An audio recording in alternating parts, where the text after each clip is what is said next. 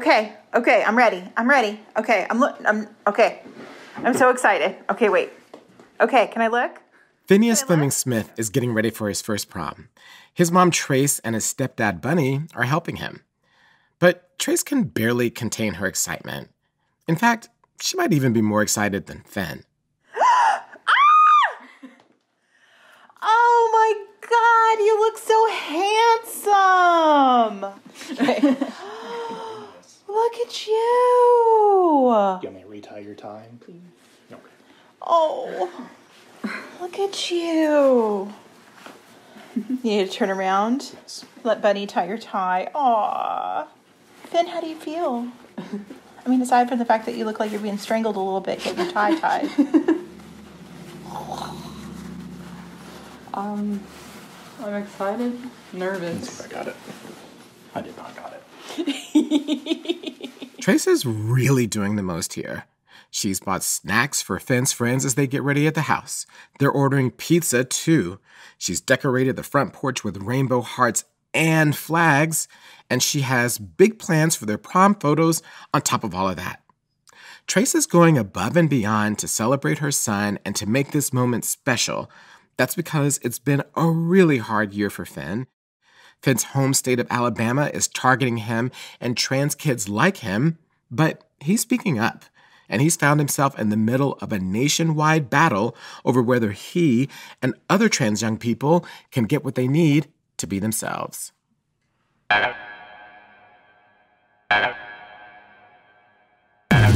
Hello, I'm Imara Jones. Welcome back to the Anti-Trans Hate Machine, a plot against equality. This series explores the explosion in anti-trans bills that's happened throughout the country in just the last 2 years. And what I've learned since plunging into this topic is that it's all part of a larger plan by the far right.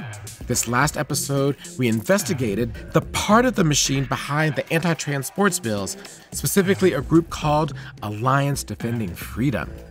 But there's another, even more ominous type of bill, and it should have us worried. These target life-saving medical care for trans teens. So where are these bills coming from? Alabama has been one of the battlegrounds for this dangerous legislation, so let's turn back to Finn. Finn's been waiting to go on hormones for years, and the plan was to start once he turned 16. But that didn't happen. It's the one thing I wanted for my birthday. I know. Testosterone. I know. Yeah, the one thing I asked for. I didn't want anything else. Why do you think it's so important to make you? Why is it so important to you? I'm not comfortable in my own skin. Now, Finn, his parents, stepdad, and doctors all agreed that going on testosterone was the next right move for him, and he was at the age where he could. But right before Finn turned 16, Alabama lawmakers made banning trans kids from getting the medical care they need a priority. When Trace first noticed it coming up in the Alabama State House in late 2020, she got a pit in her stomach. And then I looked, too, and saw on the Senate side the pre-filed bills and saw Senate Bill 10. Mm-hmm. And I knew that they were identical, and that means trouble. Mm-hmm. If they want to fast-track something, they're going to drop it at the same time. And that's when we knew that we were in for a bad fight. At the time when these bills were introduced, kids in Alabama could start getting gender-affirming medical care at puberty. Gender-affirming care for kids means the ability to go on puberty blockers and later, if it's right for them, hormone therapy. But these new bills would make providing gender-affirming care to trans kids a felony. Those who violate the law would face up to 10 years in prison and a fine of up to $15,000. And Trace couldn't imagine starting Finn on the care that he needed and then stopping. So they opted to hold off. But Trace wasn't going to sit idly by. She decided to fight against this law, and from her past advocacy work, she knew exactly how to push for change. I've been in the hallways of the State House and have knocked on doors and have done all the things you're supposed to do to push, positive, important legislation. And this is different than everything else. the outrage is so much deeper of how dare you? How dare you do this to my child who has done nothing but just want to be a kid. State Senator Shay Shelnut introduced the legislation to his colleagues at the beginning of this year.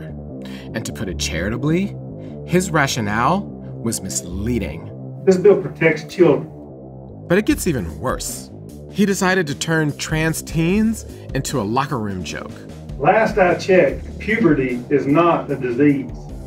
I think we all went through that at one time. Some of us, it was probably rougher than others, right, Senator Mills? But last I checked, it's not a disease. It can be a confusing time, but hopefully most of us don't think the same way we did when we were 14. I know I don't. I didn't think that I could be surprised by how callous all of this is anymore, but he's making jokes about pushing his legislation that the American Medical Association suggested would likely increase the risk of suicides and hurt trans kids. Other leading medical organizations have come out against this kind of legislation too, including the American Academy for Pediatrics, the Endocrine Society, the Society for Adolescent Health and Medicine, and more, many more. But none of that matters to Senator Shelnut and his colleagues. They're hell-bent on going all the way. It's really frustrating. It's really upsetting. That's Finn again.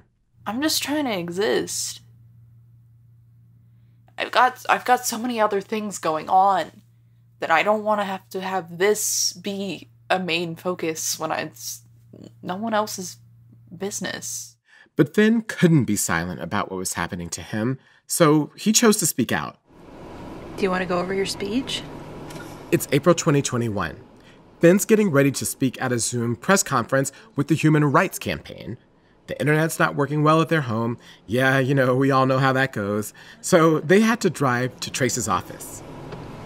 Are you okay? You were looking real green around the gills. I'm sorry. We'll get some caffeine in you. Finn's barely responding here. He's almost catatonic. And they get to Trace's workspace at the college, and the press conference starts. Good afternoon, everybody, and thanks for joining us this afternoon. We're here to discuss SB 10, the anti-transgender medical care ban bill that's moving its way through the Alabama legislature. Then it's Finn's turn. Now, to be honest, it's a bit of a shaky start, and then the video cuts out. But he pulls it together and speaks with a moral clarity that only kids can. I do not want to be a pawn in a political agenda in which I was never consulted about. Representative Allen, Senator Shelnut, my parents have taught me that real men admit their mistakes, and I like to think that as legislators, you know this too. There's nothing shameful in making a mistake. There's shame in not stopping a mistake that you know is hurting people. Step back from this. It's the right thing to do. Trace is on camera next to Finn. She's nodding along as he's talking, but she's looking down. She's still not sure if it's right for her son to be out here like this. I'm nervous. I'm really nervous. I don't know why. I don't know. I guess it's because... Am I pressuring Finn into doing this? I'm second guessing. I guess that's the mom thing, but... Am I asking too much of him? Speaking up against injustice is the right thing to do, but when it's your kid, it's one thing when it's me out, been in the press before, me speaking out, and it's another thing when it's your kid. You're just your 16-year-old kid who just wants to be a kid. My heart goes out to Trace's dilemma here. She's seen the toll that speaking out has taken on Finn, but she has even bigger concerns if the law passes. If they win, which, again, let's be realistic, they probably will, then we'll keep doing what we have to do in order to get him the medicine that he needs for the treatment that he needs. And if that's going to a different state, then that's what we'll do. And if that's moving forward and pushing to sue the state of Alabama, sure. I mean, nobody wakes up and goes, yeah, I can't wait to sue Alabama today. But, but that's exactly what we'll do. I've never been in a courthouse. I don't particularly want to be in one because I'm suing Alabama. I don't particularly want us to either, so I hope they choose right. These are their choices: to go through a gut-wrenching lawsuit or leave the only state that Finn's ever called home. It's weird and scary. I'm not supposed to be the spokesperson representative of, trans people, of my age group. I'm just trying to be a kid. And it's not working. I really would love it if I could just not exist on the radar for a while. Yeah. And it's nerve-wracking. But why did we decide that you should do it? Because no one else is gonna. Yeah. No. Not here, at least. I am am the token trans person. I know. It is easy to see yourself as that.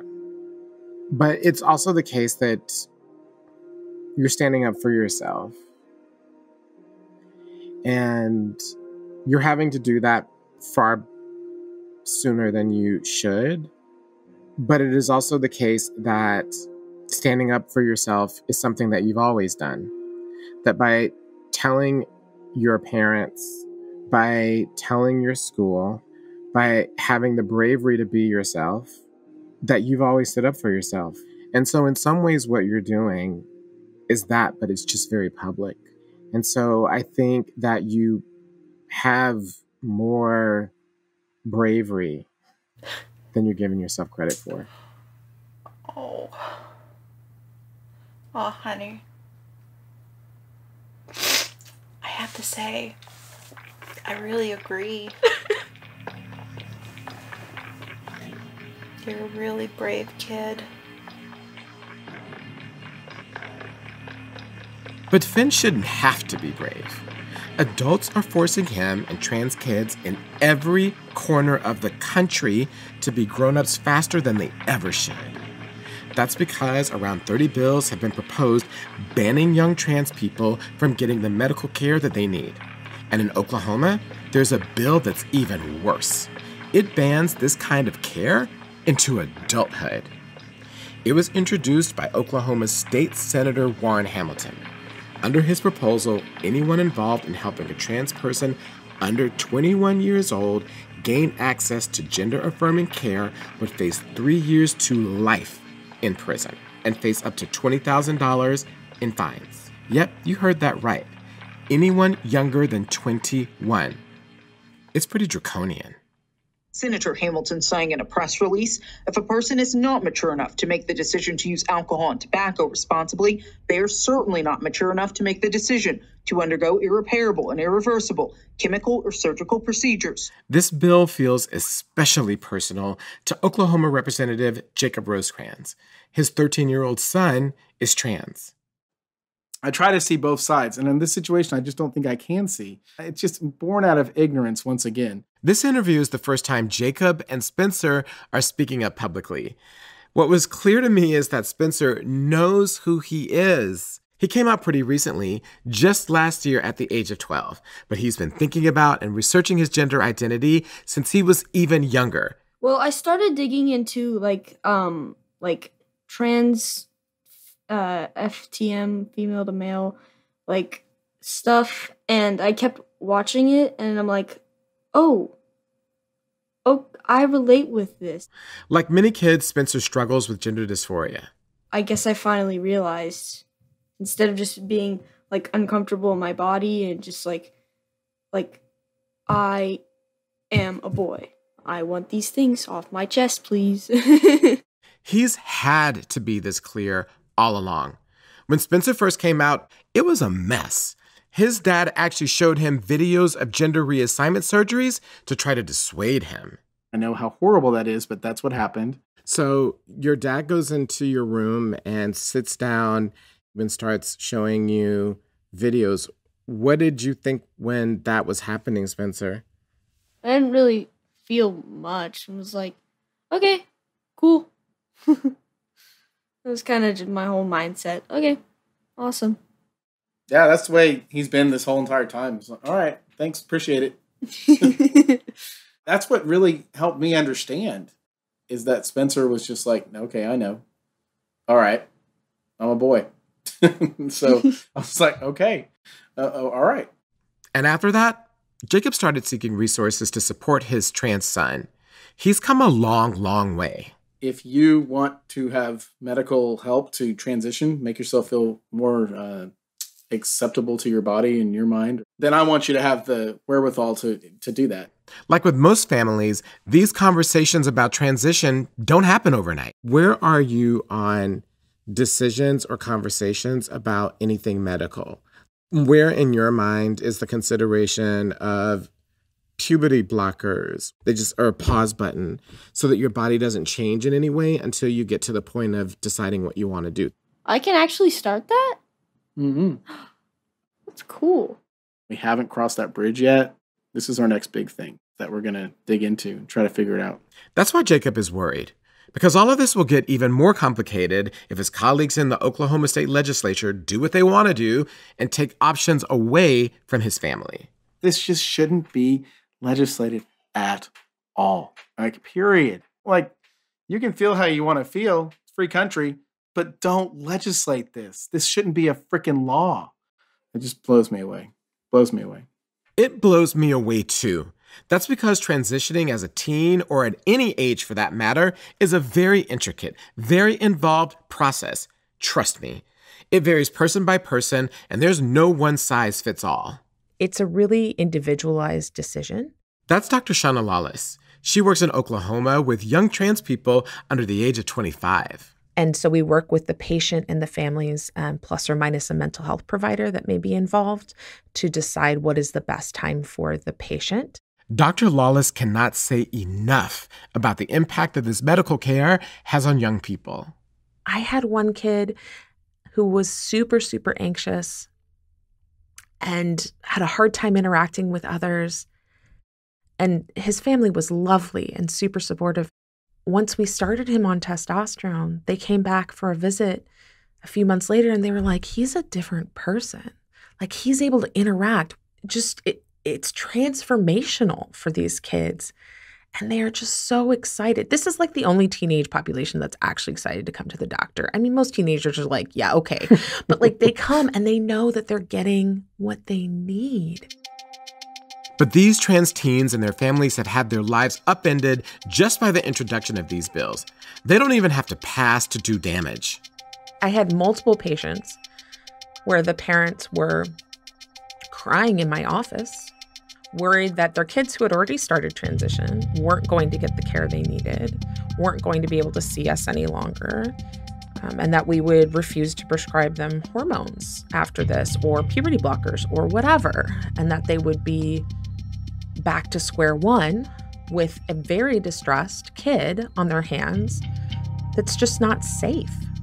And then how did you go about trying to respond or comfort those families who were reacting to the fear of this even being a possibility? I mean, so I told them I wasn't going to stop doing what I do, that I took a Hippocratic oath, that I will do no harm to my patients, and I feel that it would be harmful to stop treating these patients. Fortunately, the trans medical care legislation didn't even make it out of committee in Oklahoma. But it didn't matter. It wreaked havoc nonetheless, and it will likely come up again in the next session. Carrie Davis of the Trevor Project says that these debates place trans youth in danger. Some people call our young people high-risk youth. I find that very unproductive. I like to think of them as young people that have been placed at risk. So these pieces of legislation are actually increasing their risk. These have the power to destabilize young people, to place them in crisis. and to make them more likely to attempt and complete suicide. Who would want to unleash this pain and anguish? My producer, Annie, called Senator Warren Hamilton to find out.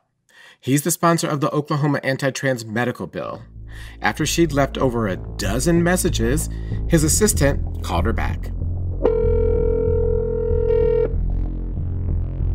This is Elaine with Senator Hamilton's office. How may I help you? Hi, did you just call me? This is Annie I again. did. Okay. Annie, I can't speak 100% for Senator Hamilton, but I looked up your website and probably guarantee that he will not be interested in doing this podcast. This is not a gotcha interview. That's not the kind of journalism we do. We really just wanted to give him... I appreciate that, and I'm not saying that you're lying to me because I don't know you personally, but I know that in the past, we've had that experience, and Senator Hamilton is not here to get his name out. He is a God-fearing man that is here, that he feels that he's on a mission from God. God bless you, and you have an awesome day, okay? Okay, thank you. Bye. Bye-bye. You can't say we didn't try. Eventually, we traced the language in the draconian Oklahoma bill to a proposal in South Carolina. Representative Gary Smith is one of the co-sponsors of that bill. He agreed to an interview. Good morning, Representative Smith. Thank you so much. You're welcome. I'm wondering if you've ever spoken to any of the youth that you proposed legislation would impact. Have you ever spoken to transgender teenagers? Have you ever spoken to the doctors that treat them?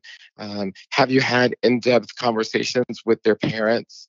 Has that been a part of your process? Well, for one thing, I don't live in a cave. I do get out in society. I am a professor and talk to people in the community. Yeah, yes, sir, of course. But the question is, have you done that specifically with transgender teens, their parents, and their medical professionals? I make myself available to everyone. I'm seeing a pattern. None of these lawmakers are even talking to trans people. And when I asked Gary if he had read the guidance from the American Medical Association or any of the other groups for that matter who had researched this, he wouldn't answer. But somehow Gary is convinced that supporting trans kids is dangerous. Not really, particularly when you see that those sorts of things, those sorts of major sorts of removing body parts and other things like that are being pursued for children younger than 18. And Gary can't even name an example of this happening, or a place in his district or state, or even a neighboring state where it's an issue. But it is certainly important for us to take a look at and to consider in this discussion. You're saying that you know from what you know that this exists, but you can't remember a specific case that you can point to where that's the case. Gary said a lot of outrageous things during our conversation, but then he went a step even further. And this is, again, a conversation that we need to be having, and I look forward to having that robust exchange of ideas. And as Frederick Douglass said, use our freedom of speech to get those issues out there on the table. Mm-hmm. Mm-hmm. Well, of course, he was doing that in the context of slavery, which was very different, but I take your point on that. Now, Gary is just one lawmaker in one state, but all across the country, there are hundreds of Garys. So how do they all get the same idea at the same time? Well, it all started with a right-wing conference in October 2019 called the Summit on Protecting Children from Sexualization.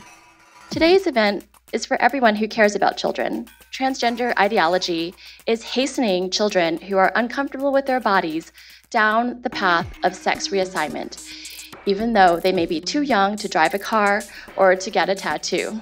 And there was a panel specifically on trans healthcare.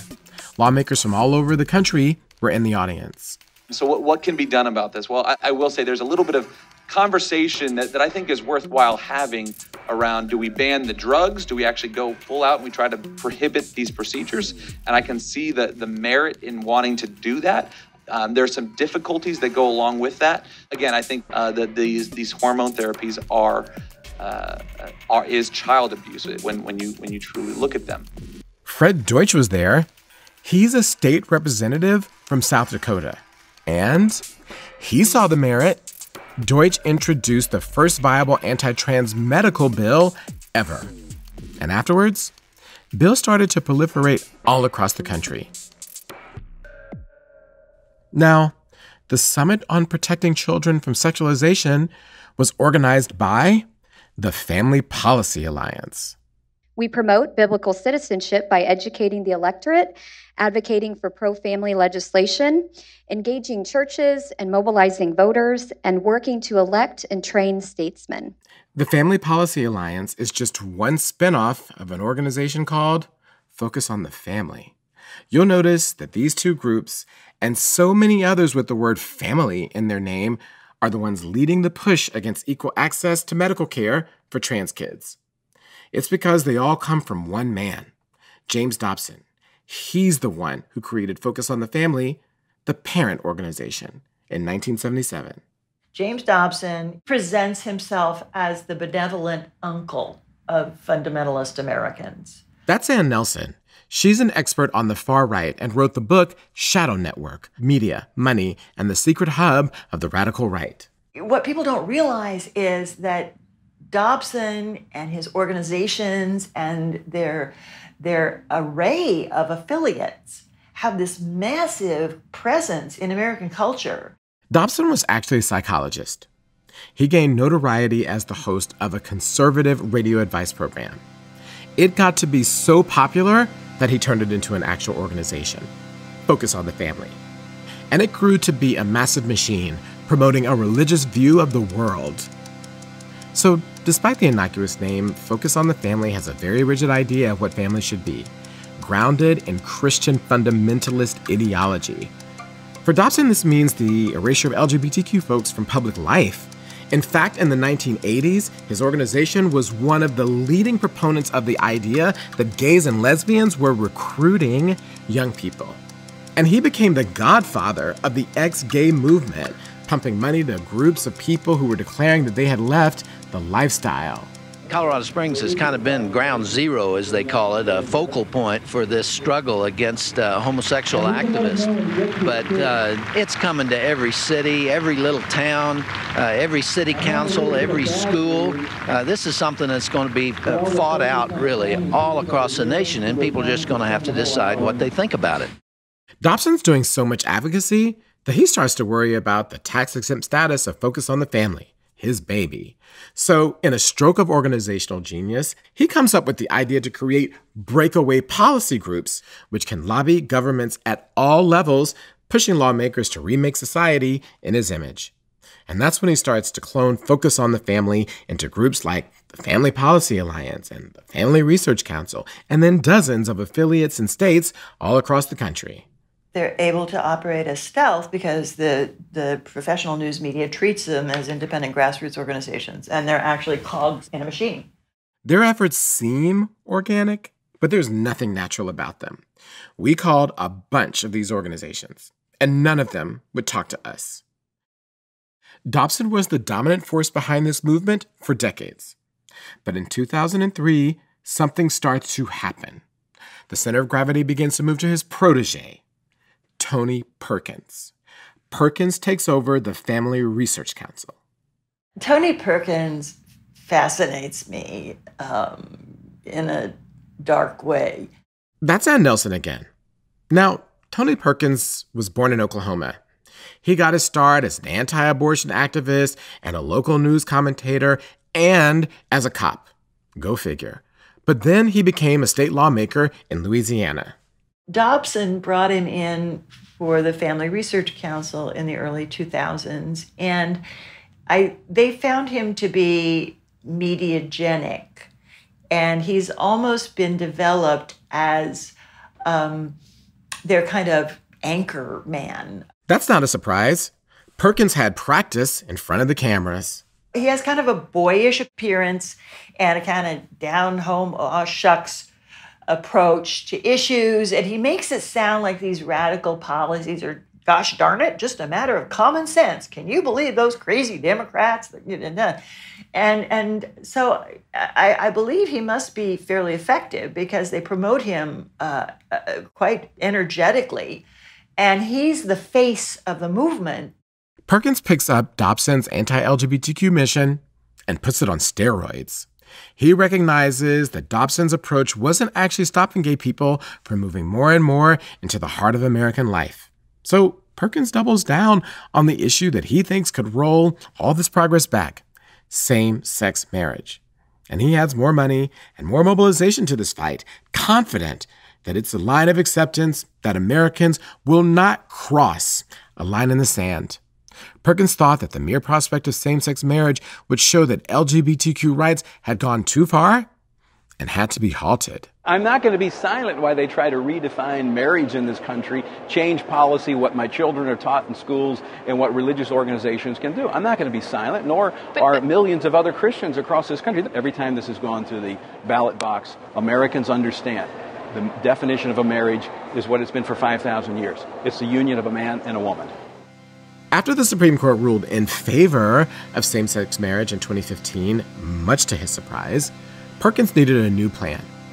He needed a last-ditch effort to stop LGBTQ rights. And it was something that he was sure that most of America would get behind: an anti-trans agenda. Perkins knows that most people in the country don't know us, don't know anybody who's trans. That makes our community ripe for misinformation. And at the heart of his propaganda are concerns about trans kids. We don't even know the long-term implications and health effects related to the usage as they're currently being used in these children. That's him on his nationally syndicated radio program talking about the medical bans for trans youth.